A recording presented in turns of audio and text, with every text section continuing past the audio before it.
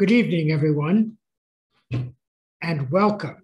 I'm delighted that you're joining us for the announcement of the winners of this year's Excellence in Historic Preservation Awards. It's always one of my favorite events of the year. I'm Frank Sanchez, chair of the Preservation League of New York State's Board of Trustees. To all of our members and supporters in the audience, thank you very much for everything that you do to make our work and programs like this possible. For those of you who aren't yet familiar with what we do around the state, the Excellence Awards is a perfect introduction. This annual event has been a core program of the League since 1984, and it allows us to recognize and celebrate the very best achievements in the field of historic preservation. Before COVID, we typically have our celebration of this event in person in New York City. This is the third year that we're announcing our award winners virtually. And while we miss the in-person event, we absolutely love that we get to share these statewide awards with a statewide audience, and we plan to continue to do so. We really do want to celebrate our Excellence Award winners far and wide, and so thank you for tuning in tonight from all over New York State and beyond. In fact, it would be great if you let us know where you're tuning in from in the chat. This year, our jury recognized winners in each of our award categories. We'll be celebrating 7 preservation projects as actual physical preservation projects, plus 1 organization, 1 publication, and 1 individual. I think you'll be as inspired by all of them as we on the jury were when we selected them. Tonight's event has been sponsored in part by Mr. Robert A.M. Stern, FAIA, and Robert A.M. Stern Architects. Many thanks to them. We really do appreciate it. Before I turn things over to our host for the evening, I wanted to go over a few housekeeping notes. First of all, closed captioning is available for tonight's program. If you need or want subtitles, you can choose to turn those on using the toolbar at the bottom of your Zoom screen. The webinar is being recorded, and you will be able to find the full program and all the short videos we're about to share on our website and our YouTube channel after tonight's event. Be sure to subscribe if you haven't already. And we'll be sure to drop relevant links in the chat as we go through the program. And as we all know, technology can be fickle, especially for me, so please bear with us if we encounter any technical difficulties. With that, I'm going to turn things over to my fellow board members, to my fellow board and awards committee member, Caroline Passion, and League President, Jay DiLorenzo. Hi, Caroline. Hi, Jay. Hello. Hi, Frank. Hi, everyone. Our awards committee chair, Charlotte Worthy, unfortunately couldn't join us tonight, but we know she's with us in spirit. Caroline and Jay will be guiding us through tonight's awards, and it promises, as it is every year, to be a really interesting show. Caroline, Jay, it's all yours. Take it away. Thanks, Frank. And thank you all for joining us tonight. We look forward to this event all year, and we're eager to shine a light on the 10 award winners our jury has selected. Absolutely. This year's jury process was notable because we received so many extraordinary nominations. The quantity and the quality were inspiring, and it made our job that much more difficult. But our final list of winners are truly standouts, representing an interesting cross-section of issues impacting the field of historic preservation today.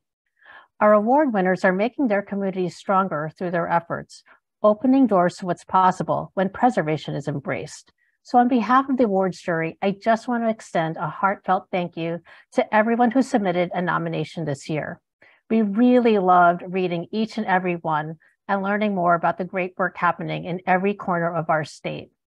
I'm relatively new to the League Board, and so I was really honored to serve on the awards jury this year. I want to thank my fellow board member and award committee chair, Charlotte Worthy, for guiding our process and inviting me to be a part of such a wonderful program. And I also want to thank our fellow jury members, Jay DiLorenzo, Gregory Long, Richard Maitino, Frank Sanchez, Arita Warren, and Stephen Wilder. You all put such great care into a review of each project, and it really was a pleasure working with you all. And now I am proud to present the winners of the 2022 Excellence in Historic Preservation Awards.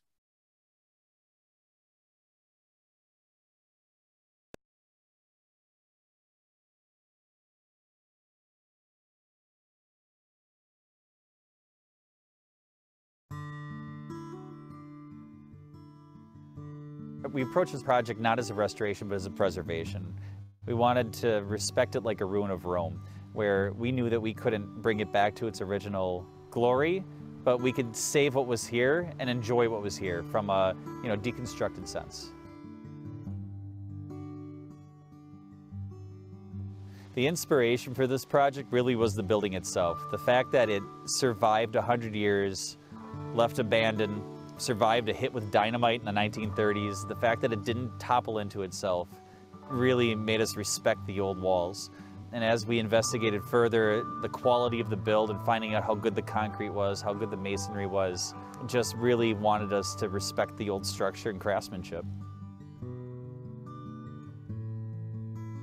The thing I'm most proud of about this project would probably be making it accessible to everyone. We worked really hard to make sure that it was handicap, ADA compliant, and safe for all ages.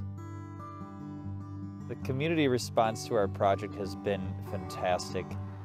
Tourists, people coming through town, locals alike, everyone's been really warm and receptive to what we've done.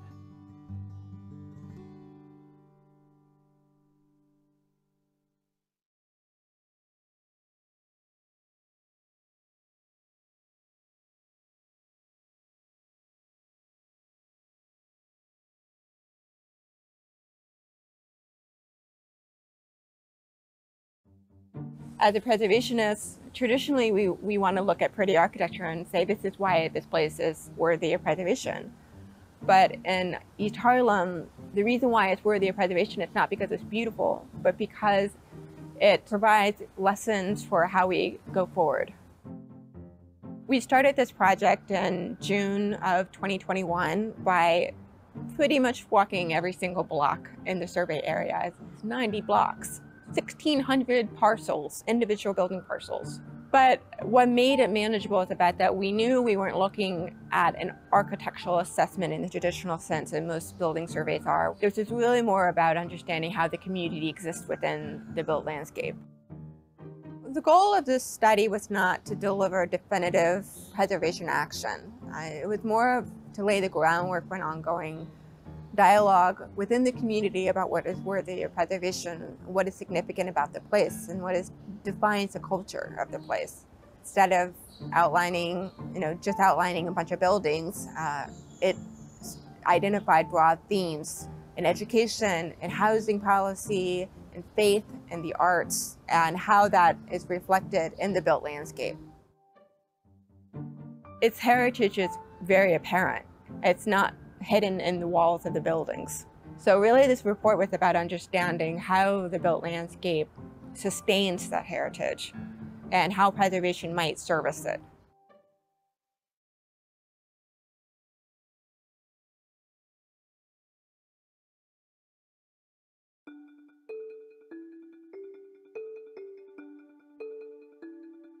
My name's John Oster, and we are in Rochester, New York.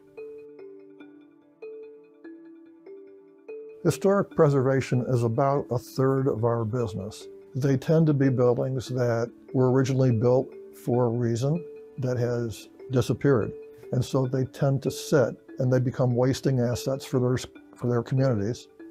When we are able to do what we do successfully, they become essentially the pride and joy of their communities. And that's been our experience all over upstate New York. Historic preservation and affordable housing are mutually reinforcing. The scope of work that we have to do in older buildings to prepare them for residential use is often quite elaborate and quite expensive.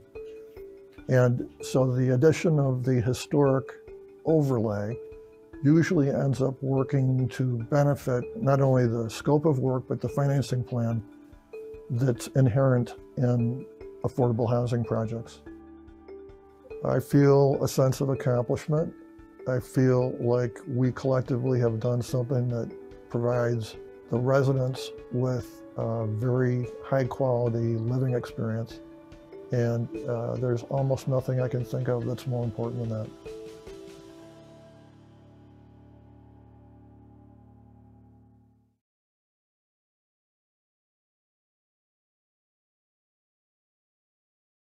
My name is Steve Jordan, and for the last 20 years or so, I have repaired and restored windows in central and western New York. I grew up in rural West Tennessee. There seemed to be an underappreciation for old houses and nice downtown districts. And as a young man, I saw the houses go down one by one, either by neglect or fire or remodeling. I was aware from my jobs that there was a need for people to repair windows. So I started doing small window repair jobs, and it just snowballed until I could barely answer all the phone calls. So that's how I kind of stumbled into it. I hope my legacy will be someone who worked tirelessly to promote historic preservation, especially, I hope, in rural communities that are suffering so much today. But I hope my legacy will also be through my books, by training future or budding preservation tradespeople. Okay, I think that'll be my legacy. People know me for that. They say things like, "He's the guy that wrote the book."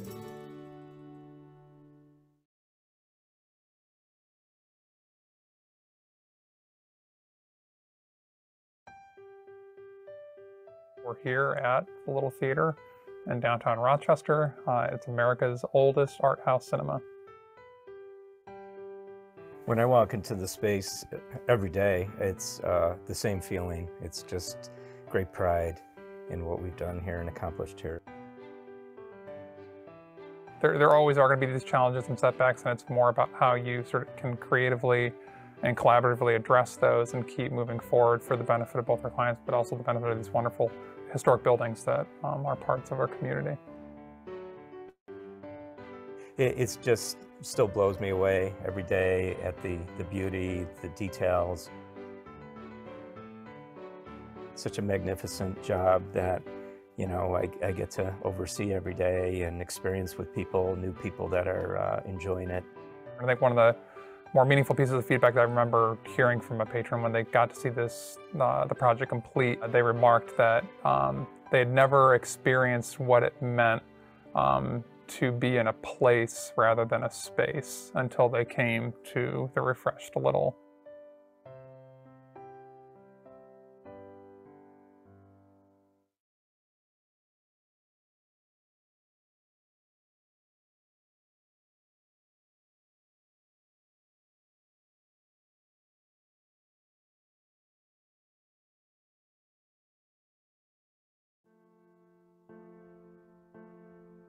So when I walk into the building, I'm awed, I guess, by the investment that our forefathers made in this property back in the 1880s.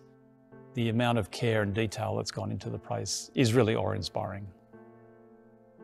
So we did a 74-711 special permit, which is a permit that allows us to sell our air rights, but a portion of those, the sale proceeds, needs to be invested back into the landmark building. Half of the money that we received from the sale had to go back into the facade of the building. And so that was the predominant way that the building was going to be preserved. And then a portion of what remained after that we're going to spend on the inside to do a major restoration, make the building accessible, which will further enhance its ability to be a community asset. The greatest impact that this project now has is that the building facade has been restored to a level that probably doesn't need any significant work for at least another 50 years. And that's the burden that's been lifted from this congregation as it ages and we go through intergenerational transformation. We want to continue to open the building up for community use, and so we can build those bridges and hopefully intersect with more of our community members.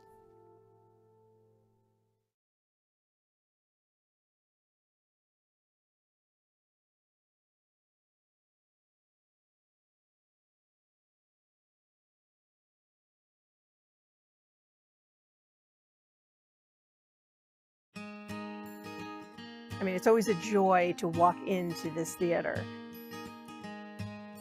Even though there wasn't much light, I could tell when I first came in with the ceiling in bad shape, whatever, that this place was pretty spectacular. For a small town, you know, away from the big city kind of theater, it was very, very unexpected. When the project was completed, the thing that I was the most proud was the attention to the details, the plaster work and the decorative painting. It turned out so well. Everyone was willing to kind of go that extra length to make sure that things were preserved, they were repaired properly, and they were treated in such a way that we really came back to what we think that it originally was. I think any historic property is worth saving. It's definitely a look to the past and a reminder of what Gowanda was. And I think that it's going to be a big part of what Gowanda, you know, is going to be in the future.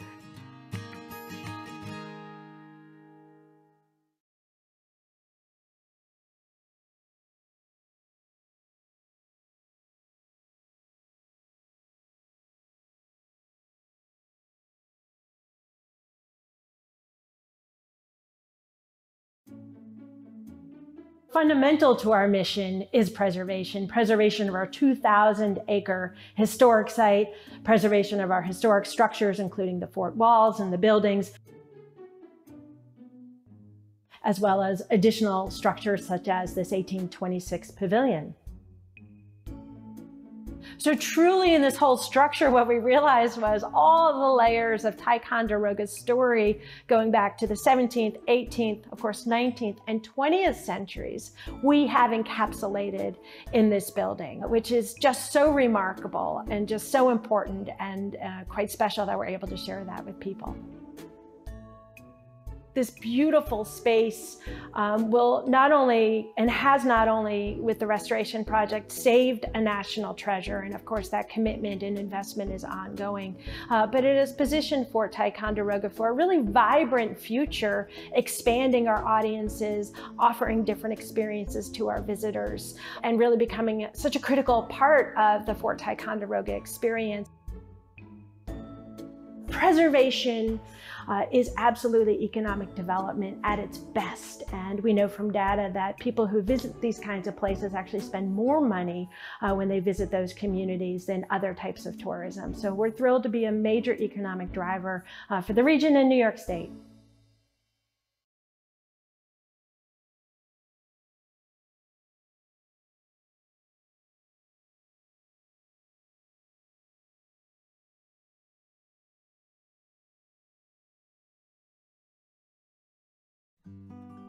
Preservation is a one-time opportunity to save our history, and once a building is torn down or let deteriorated beyond restoration, it's gone. For the community, it now is a source of pride, where it once was exactly the opposite, taking the building from really an eyesore and a hazard to something that is a functional, useful, accurately restored historic building. We've had, by recorded data, over 45 people that have been involved in the project and over 15,000 person hours involved. So it was actually fairly easy to recruit people or to encourage people to come and do whatever they can. We certainly hope that this building and this project will last for many, many generations. It's a fine, sturdy building now. All it needs, like any building, is continued maintenance and usage. We want it to become more and more a part of the community. And I think a symbol to the community that buildings can be restored. They don't have to be torn down.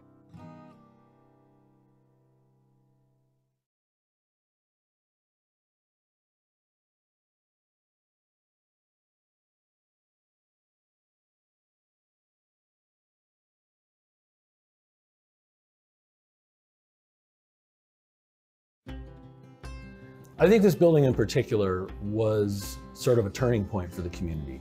I like to describe it as sort of planting a flag on the lunar surface. You know, here we were saying with this one, you know what? Our historic downtown matters, and we're gonna do something about it. You know, when I walk in the morning, there's already a buzz of activity, and we're nowhere near open. There's a whole crew here working, and they're putting their heart and soul into making some of the best food in the area. So our tagline at Arts Cafe is save a building, build a community. And for us, it was very literally that. This project started as a sort of glorified hole in the ground, and we wanted to both save this building and the neighboring buildings, and in the process, strengthen our community and bring people together. Historic preservation and renovation focuses on bricks and mortar, but at the end of the day, it's about the human aspect. And it's been really fascinating to see how this project has brought people together. That's been really rewarding.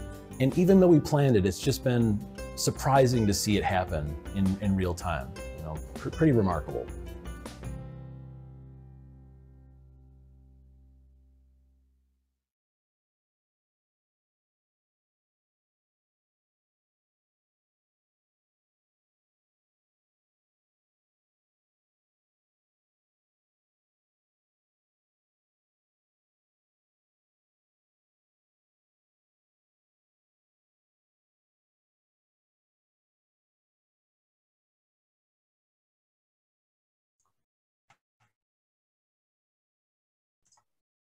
Congratulations to this year's winners.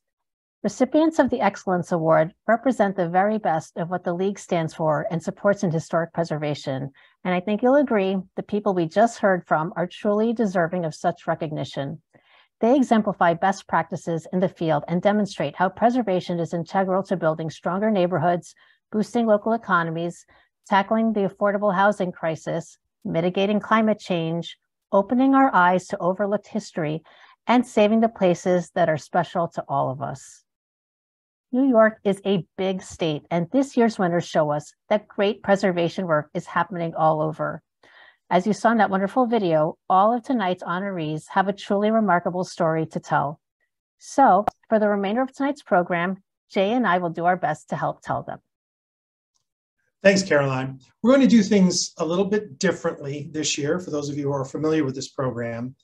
One thing that struck the jury was the interesting points of intersection between this year's winners. So with that in mind, we'll be diving a bit more into all of them in pairs, looking at each project and how it relates to broader issues within the preservation field.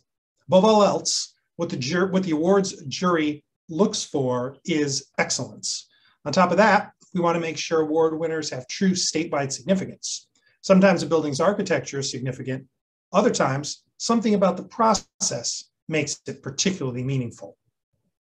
In the case of both the Coshecton Pump House and the El Barrio Cultural Resource Survey, there are lessons to be learned and applied regardless of where you are.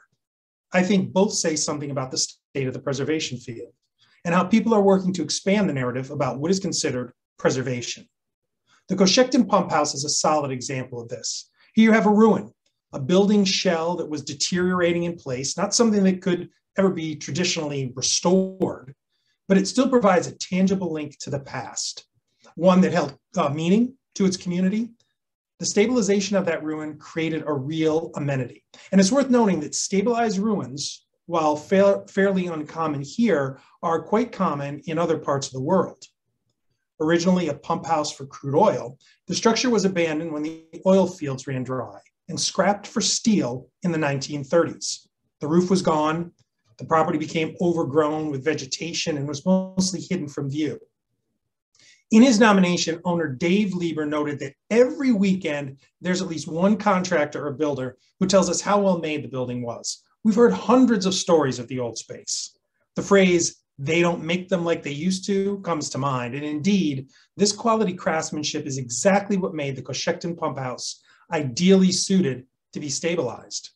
Now the pump house is experiencing a new chapter in its history as an open-air gathering place that has captured the imagination of locals and social media followers alike. The El Barrio Reconnaissance Survey, which I'm proud to say was funded in part through the League's Preserve New York grant program, provides an intellectual framework for how one neighborhood can choose to recognize its history. El Barrio has a multi-dimensional history of land development, class, immigration, and self-determination. It remains home to a predominantly working class and multi-ethnic population, and its rich Puerto Rican history is considered nationally significant. Often, reconnaissance surveys like this one focus almost exclusively on the built environment, but here, it's the cultural history of El Barrio that is central to the community's identity and its significance. For this project, research was driven by pertinent social themes rather than architectural expression, with community surveys and inclusive conversations helping to define those themes. Another important aspect of this survey was the focus on New York City Housing Authority public housing complexes, a distinguishing feature of the neighborhood. The practical impact of highlighting these significant buildings is that they're recognized as eligible for the historic register, and federal and state historic tax credits can be used to facilitate the rehabilitation. This brings both recognition and resources to a predominantly overlooked building stock that is particularly important in East Harlem history. Ascendant Neighborhood Development Corporation and the landmark East Harlem Coalition are taking a holistic approach to how they think about historic preservation in places like El Barrio. The studies they've done, including this one, are providing a framework for considering how preservation and landmark designation can help their community and the people who call it home. Their inclusive approach can serve as a model for communities across the state and beyond. Now, both of these projects are examples of how people are expanding what it means to do preservation work. And that's extremely exciting to see. It is exciting to see, Jay, and it was especially interesting to see the area that you said earlier, it's distinguished with the variety and the concentration of public housing in East Harlem. And I just have to quickly share that reviewing the El Barrio survey reminded me of my experience in grad school, where Marissa and I were both in the same class at Columbia's Historic Preservation Program, and our friends and our classmates walked the entire length of 14th Street river to river, which was our area for studio. So in Rochester, two of our winners this year have decades of experience using preservation to bolster their communities. Edgemere Development was founded just over 20 years ago, and during that time, the company has integrated preservation into their portfolio of work in a meaningful way. Edgemere is committed to working with both nonprofit and for-profit housing developers, public housing authorities, and health systems to create affordable housing and mixed-use developments throughout upstate New York, often repurposing vacant and underused historic buildings. They have successfully completed 19 adaptive reuse projects, creating nearly 4,000 units of family, senior, and special needs housing. Adhering to the Secretary of the Interior standards, the projects benefited from $83 million in state and federal historic tax credits. The quality of the work and their additional focus on sustainability has made them a leader in the field. And we all know that the greenest building is the one that's one already built. Edgemere's commitment to tackling challenging adaptive reuse projects has given new life to historic buildings, ensuring those building materials are saved, providing a community benefit instead of ending up in a landfill. Demolition and construction waste are leading causes of greenhouse gas emissions, and rehabbing buildings and reusing building materials is integral to a more sustainable future. For his part, Steve Jordan has saved countless historic wood windows from being wastefully discarded. Steve literally wrote the book on wood window repair, and over his 30-year career, has authored many more books and articles tackling all sorts of preservation-related topics. Steve has been working in the field since 1988 and turned his focus to wood windows, in particular back in 2002. Speaking to an audience full of preservationists, we probably don't need to tell you how important it is to preserve wood windows. But sadly, many people who buy older homes assume wood windows are inferior, when really, in most cases, they just need a little maintenance and love. Steve Jordan saw a need in the Rochester area for someone who could repair and restore wood windows, and he became that person. And in the ensuing decades, he has shared his technical expertise through countless workshops and, of course, through his writing. A pillar of the Rochester community, his dedication to the preservation trades and commitment to teaching and supporting other craftspeople has extended his area of influence well beyond Western New York.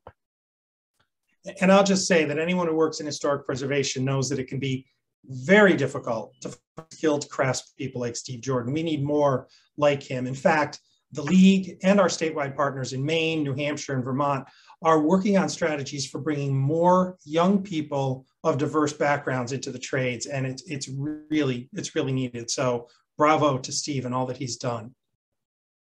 So our next two winners are very different, a large church and a little theater.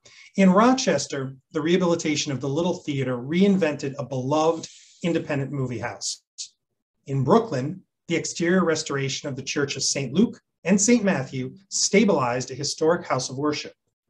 Both projects demonstrate how historic buildings with strong local ties can serve as that important third place within a community. In their nomination for the Little Theater, project architect Barrow Architecture noted that they wanted the rehabilitation to go beyond a functional space, transforming the theater into a communal place of shared memory, immersive aesthetic experience, and future possibility. The Art Deco Theater was once part of a national network of over 40 little cinemas dedicated to showcasing the work of independent and foreign filmmakers. It has served as a progressive and inclusive cultural hub in the Rochester area for over 90 years. The thoughtful rehabilitation brought much of the original appearance back to life. From the restored facade to the reintroduction of original auditorium sconces that had been found elsewhere in the building. The work also recreated original features that had been lost or damaged. Wrought iron stair railings, crown moldings, auditorium seating were faithfully reconstructed, using historic documentation as a guide.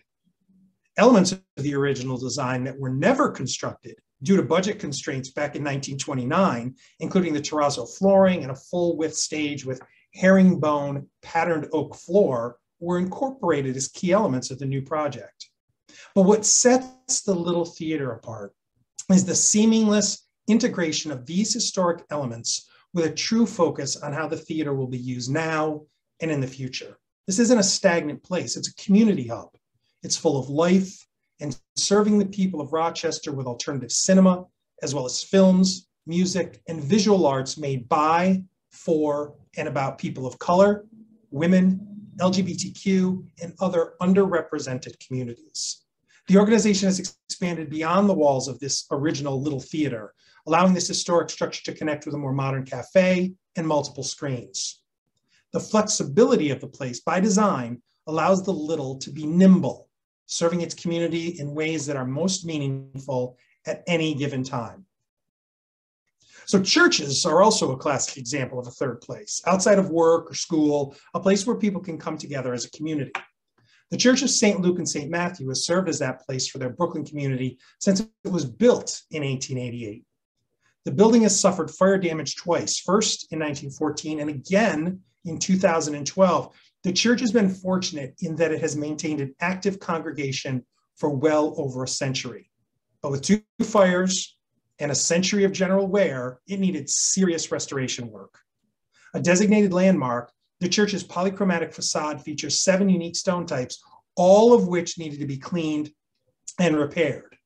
As so often happens, the brownstone was found to be in the most deteriorated condition, with many units losing up to 1/2 of their original total depth. This was particularly challenging because of a shortage of natural brownstone, a complication that increased project costs. Encaustic tile flooring in the entryway, stained glass windows and roofing materials similarly needed to be repaired. This was a major undertaking for the parish. and one intended to reestablish the church as a physical beacon in the Clinton Hill neighborhood of Brooklyn. The restored exterior is certainly a great example of excellence in historic preservation, but there's another aspect of this project worth mentioning. Financing large-scale restorations like this one can be difficult or impossible. St. Luke and St. Matthew's small congregation could never have funded a restoration of the quality, scale, and complexity required to return this historic resource to its former architectural glory without the benefit of New York 74-711 special permit process. This unique land use process symbiotically benefits new construction and underfunded historic properties. This successful project can serve as an example of how preservation and development can work in tandem to revitalize communities and promote long-term stewardship. Yeah, Jay, that's really true. Historic churches can be so challenging for their congregations to maintain, but, there are groups that can help. And I just want to say that our colleagues at the New York Landmarks Conservancy have assisted with St. Luke and St. Matthew's Project for years, beginning in 2011, when they helped them secure a tenant to generate income. And now Gallum Dance provides a live and virtual program that honors that diversity, inclusion, and equity through meaningful art and providing a real asset to the community. And another way we know preservation can have a positive economic impact on local communities is through tourism. The restoration of the Hollywood Theater in Gowanda and the Pavilion at Fort Ticonderoga are great examples of this. At opposite ends of the state, Gowanda is in the west end and Ticonderoga in the east. These two projects show how a revitalized historic asset can provide new opportunities within a community. Gowanda is a small town with a population under 3,000. The nearly 1,000-seat Hollywood Theater has the potential to draw visitors from throughout the region, bolstering the local economy in the process. Built in 1929, the theater remained in use until the 1970s, at which point it was shuttered and left vacant for decades. A local company, Granite Asphalt Products, bought the building in 1994 and donated it to the newly formed nonprofit Gowanda's Historic Hollywood Theater. The volunteers behind this effort were dedicated community members who saw the potential in bringing their theater back to life. The restoration was a massive undertaking, and for the last 12 years, the theater has worked with Flynn Battaglia Architects to complete the work in phases. The Preservation League has been proud to support this incredible effort over the years through our Technical Assistance Grant Program. The theater was awarded TAG grants in 2012 and 2015 to support feasibility reuse studies of the main level and the balcony seating areas, where it was a challenge to maintain the original aesthetics while also making improvements to accessibility and functionality. The Hollywood Theater is now fully restored and actively serving its community once again. But an important thing to note is that even while the building was very much in progress, great efforts were made to bring the community in every step of the way. For example, as you can see pictured here on your screen, summer theater camps have utilized the Hollywood, even when it was very much still in progress. Tours, school groups, and various events utilize the theater in every stage of its restoration, ensuring that the greater Gowanda community felt connected to and invested in the success of this project. Fort Ticonderoga has long been a destination for heritage tourism in New York State. Before the pavilion was completed, the site generated more than $12 million annually for the local economy. The restored pavilion is a much-needed complement to the existing site infrastructure, serving as offices and providing an expansion of educational and hospitality programming space. In 1820, William Ferris Pell, a New York City businessman, purchased Fort Ticonderoga to halt its destruction, one of the earliest acts of historic preservation in the United States. In 1826, Pell constructed a summer house called the Pavilion near the fort overlooking Lake Champlain. After the last member of the original family died in the 1980s, the building fell into disrepair, and being outside the period of significance of the fort, 18th century military history, it was deemed expendable. But thankfully, new leadership at Fort Ticonderoga took a different view, and after completing historic structure report, the pavilion became a National Historic Landmark on its own. A thorough restoration began in 2017 with the removal of a collapsed floor and fallen plaster caused by multiple roof leaks. Once a new roof was installed, interior work began in 2019.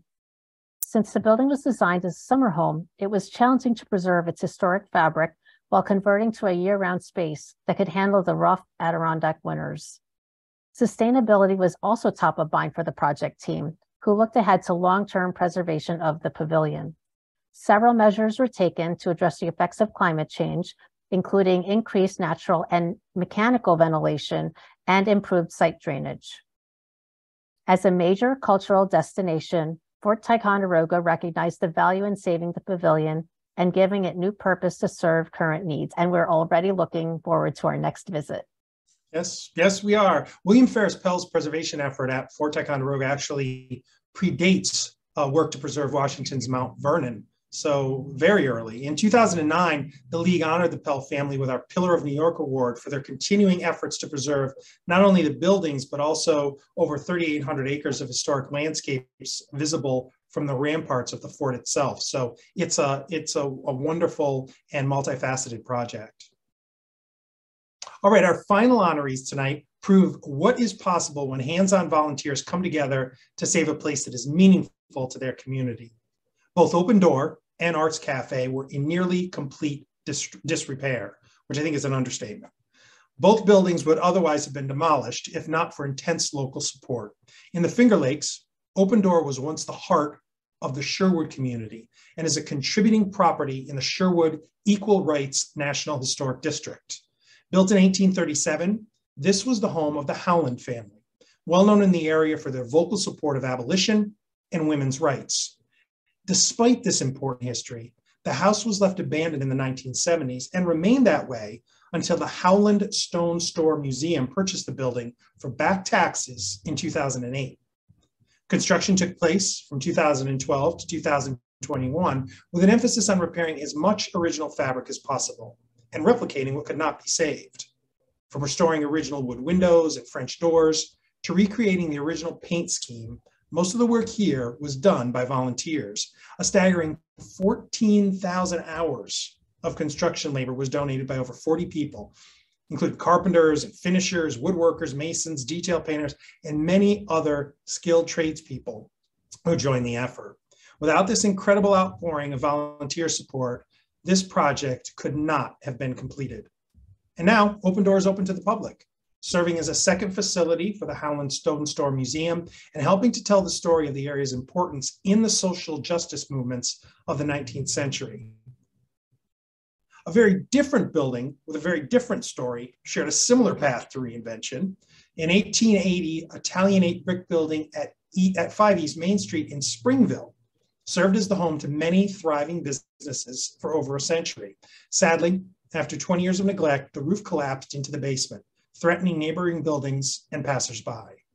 In 2012, the nonprofit Springville Center for the Arts acquired the building for $1. From the beginning, the project was propelled by community support. Springville residents rallied early on through an online campaign. Architect Jay Braymiller donated design work. A new steel superstructure was installed by Iron Workers Local 6 apprenticeship program, providing structure for the building and supporting the adjacent buildings. Labor and love were given by carpenters, masons, and more. The area's first green roof was installed by a crew of 30 trained volunteers. Through sweat and sacrifice, the structure was rebuilt floor by floor. And not only was this one building saved, but by saving it, so was the streetscape. A cohesive Main Street facade remains intact. Fittingly, Arts Cafe is owned by the community. To complete the financing and launch the business, SCA created a partnership between the nonprofit, community investors, and worker owners who operate the cafe. This business structure reflects the mission of building community and reinvesting in Main Street. Arts Cafe has become a model multi-use redevelopment, creating pedestrian activity in downtown Springfield, driven by the preservation of a historic building. Wow, Jay, yeah, these two projects really show how even in tiny communities where you wouldn't think there would be resources and the building's so deteriorated, you just wouldn't expect that they could even be saved. So this really shows how preservation is possible. Yeah, that's true. I mean, a place like Opendore goes to show what extraordinary histories so many small communities have in New York, like Aurora.